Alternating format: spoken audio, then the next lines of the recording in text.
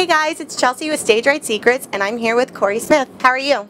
Doing well. How are you doing? Awesome, awesome. Pretty hot outside, but I guess that's what we get for CMA Fest, huh? It always is. Yeah. This is 5 years in a row for me doing this, and it's always hot. Do you have any advice for, I'm a newbie at this? Stay hydrated. Hydrated? Yes. Okay. I've gotten sunscreen too, lots of sunscreen. Lots of sunscreen, especially if you have the hairdo that I have. Yeah. So you're performing Riverfront today. Yes. Can you describe your live show in 3 words?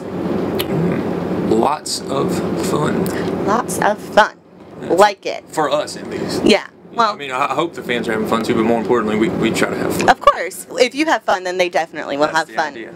So your 10th studio album is coming out on the 23rd, and you actually put the production reins over on someone else's table. How did that process happen? Well, you know, I produced all my earlier records, and I just got to a point where I needed help. I kind of hit a glass ceiling. I went into the studio twice to try to make this record and just came up short of what I was hoping for, and went on a hunt for the right producer and found Keith Stegall, who produced the Alan Jackson records and Zach Brown Band, and worked with Merle Haggard and George Jones and Randy Travis. And he's a phenomenal writer and artist in his own right, and we clicked really quickly and felt like he was the right choice. So I haven't looked back. I'm glad I did it. Yeah. How does this album differ from your older stuff? Well, I think that's the main difference, is having somebody that I could turn the reins over to and allow me and my band to focus on just performing.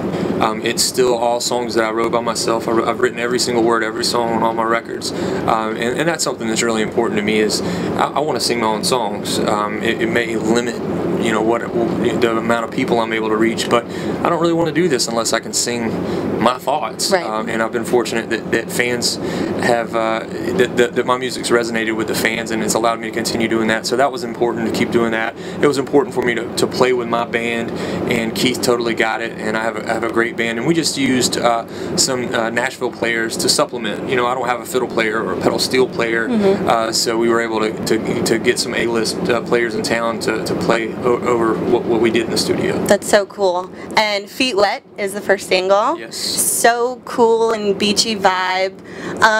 What made you pick that as the first single off of the album? I thought it was a good introduction to the record. I think it really expresses the mindset that I went into the studio with. Feet Wet was, I think, the last song I wrote before going into the studio, and it was actually written maybe 2 weeks before we went in. And you know, it's just about being content. You know, being content without feeling pressure to jump in head first into something unknown. You know, fans have given me that sort of confidence over the years to just be myself, write what I feel and what I know, and that's the mindset that carried me through the whole process. Right. So, do you have any plans for the fall to tour? And we're always touring. You know, people ask, yeah. "Are you going to tour for the new album?" We're like, "Yeah, I guess." we're always touring. We do about 130 dates a year. Okay. So we'll just continue doing that. Any big names that you'll be with?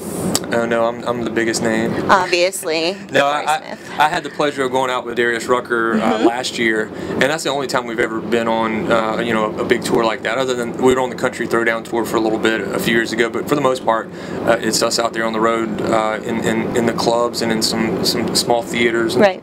So, speaking of Darius, he is one of the best-known artists to have transitioned over to country music. How has he helped you kind of make that transition as a country artist? Well, for me, I don't feel like I ever transitioned. You know, when I started, you know, I had to pay for all my records myself, and all I could afford was to go in there and play my guitar and sing, and if I had money left over, I would add other instruments.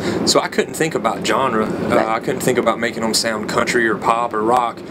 It was really just acoustic singer-songwriter stuff, but at its core, I always felt like it was country. I mean, I live in the same little town in rural Georgia that I grew up in, and I write about my life, so how can it be anything other than country? But as the ability to make bigger records has grown, it's allowed the music to maybe fit more into the genre, but it's not something that I've really focused on. Right. Trying to fit the mold, but the way, you know, fate would have it is my fans tend to be country fans. You know, and it makes sense. Yeah. and that's why he is Corey Smith, and that's why everyone loves him. So, do you have a dream CMA Fest lineup? A dream CMA Fest lineup.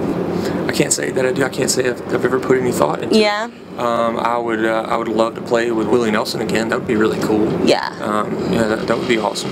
You know, I would say out of all the artists that are I don't know if they're playing it this year, but the artists that I've seen here over the years, my favorites are Eric Church and the Zach Brown band. So yeah. It'd be cool to play a show with those guys. That'd be awesome. Definitely, definitely. All right, so curveball question. Okay. If you were a tree and you could have anything carved into your trunk, what would it be?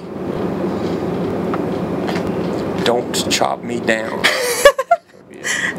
Straight to the point. Yeah. I like it. It works. It works. So this has been Stage Right Secrets. If you want to follow this guy, go ahead, plug your social media. Corey Smith Music for Twitter, and you just Corey Smith, Corey. You can find me out there. EY. And you can follow us on Twitter at Stage Rights and on Instagram at Stage Right Secrets. Thanks, guys.